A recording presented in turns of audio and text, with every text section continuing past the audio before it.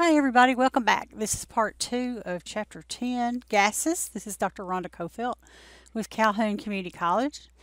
And in part 2, we are going to start looking at the general gas laws, or the simple gas laws, a lot of people call them. And so in this part, we're going to look at the first one, which is Boyles Law. So there are 4 basic properties of a gas. You have its pressure, how much volume it's in, what temperature it's at, and then how much you have of it or how many moles you have. And so pressure we say is P, volume, and these are capitals, V, and temperature is T. Please note, temperature is always going to be in Kelvin. So anytime you work a gas problem, you must make sure that you convert it to Kelvin, okay? And if you don't know, Celsius plus 273 is going to give you your Kelvin temperature. And then the amount is going to be the amount in moles, which is the same as grams per mole, right? So grams per mole, what does that mean?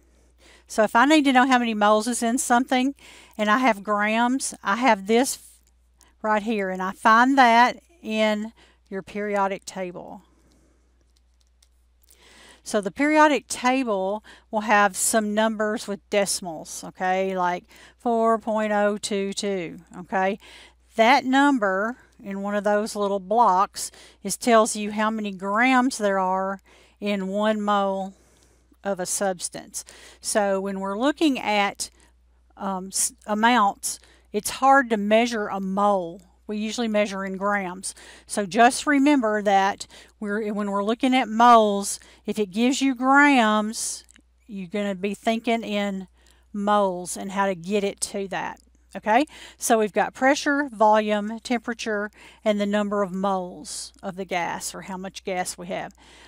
These are related to each other. So if I change one of them, the other things are going to change. The simple gas laws describe the relationship between these different properties, okay?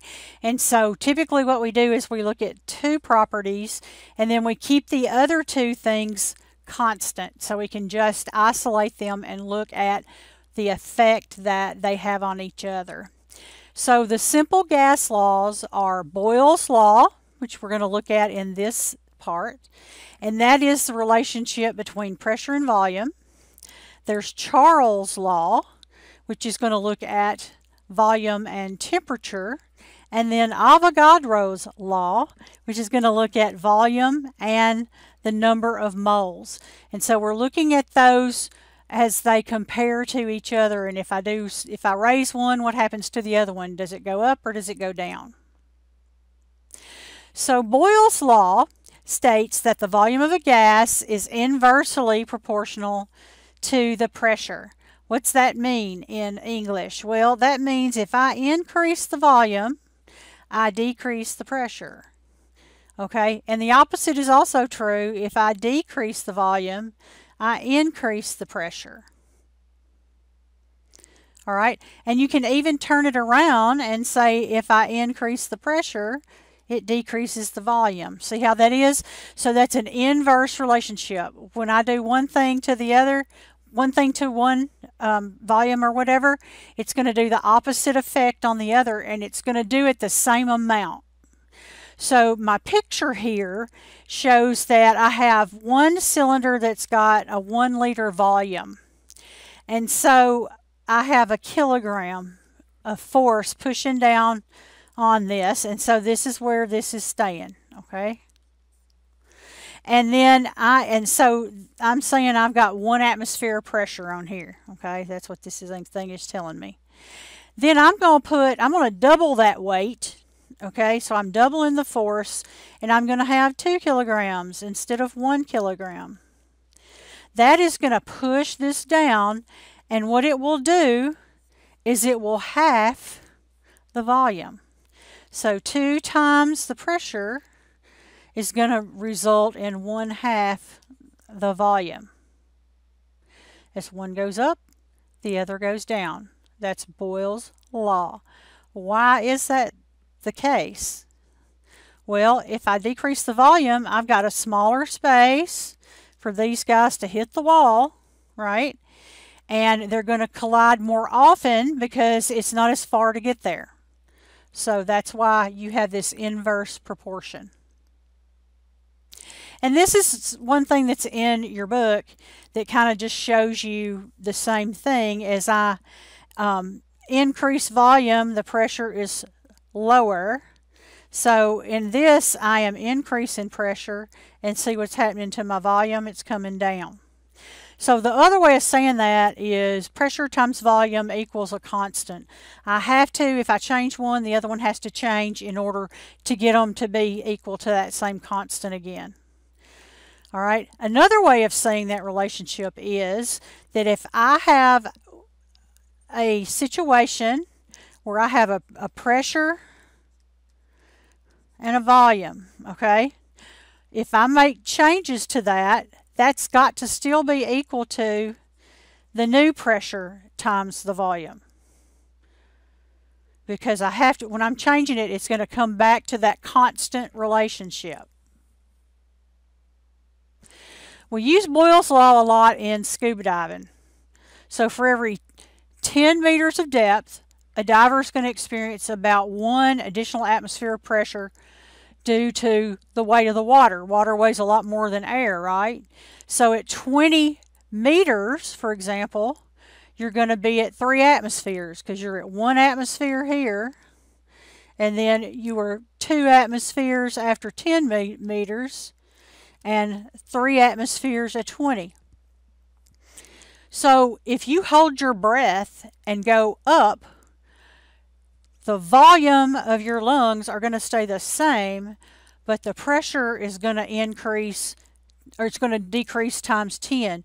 What does that mean? Well, if you're holding your breath and trying not to let anything happen, your lungs are going to expand anyway, because as you decrease the pressure, the volume in your lungs is going to increase.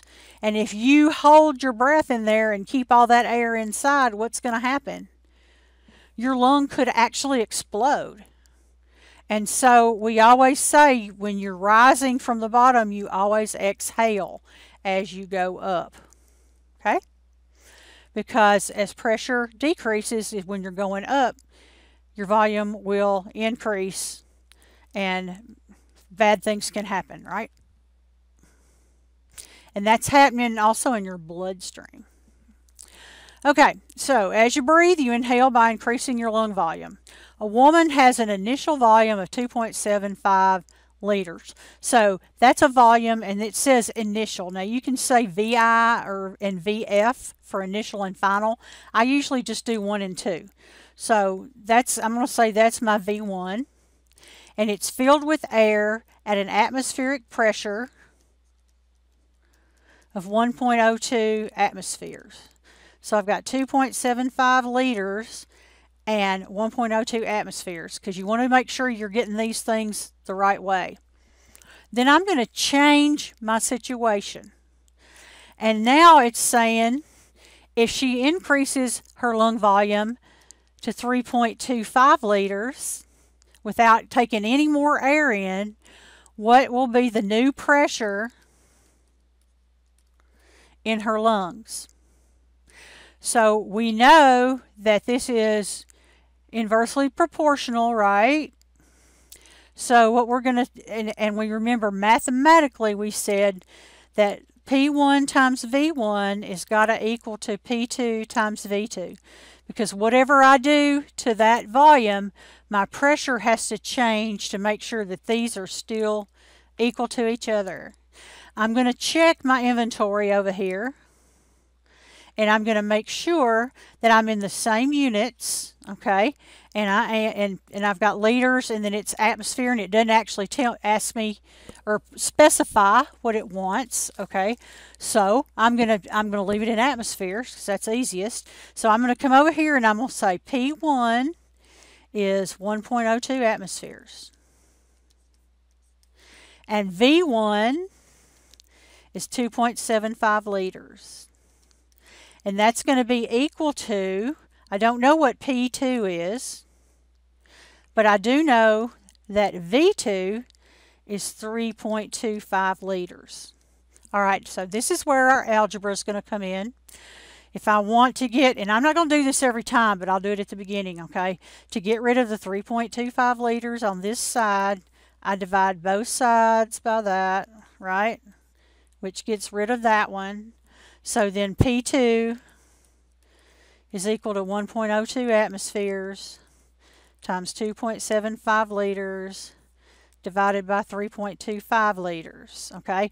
Liters will cancel, and that makes me joyous because that means that I'm going to have atmospheres as my unit. And when I put that into my handy dandy calculator, I get 0.863 atmospheres. Now, you might get a little bit different in this last one. That's okay, because that's your kind of unknown. You're guessing. That's fine. Okay. It depends on how you round things, but never round until the end, remember. And so 0.863 atmospheres is what you should get when you put that in your calculator. And again, make sure that you're putting it in correctly, that you equal these two together before you divide. Otherwise, it can mess you up, right? So that's Boyle's Law. Pressure is inversely proportional to volume. So as one goes up, the other goes down. So I increased the pressure from 2.75 to 3.25. So I would expect my pressure to be lower than 1.02, and it is. So that's kind of like my little mental check. All right, I've given you some practice problems to do, and that is Boyle's Law.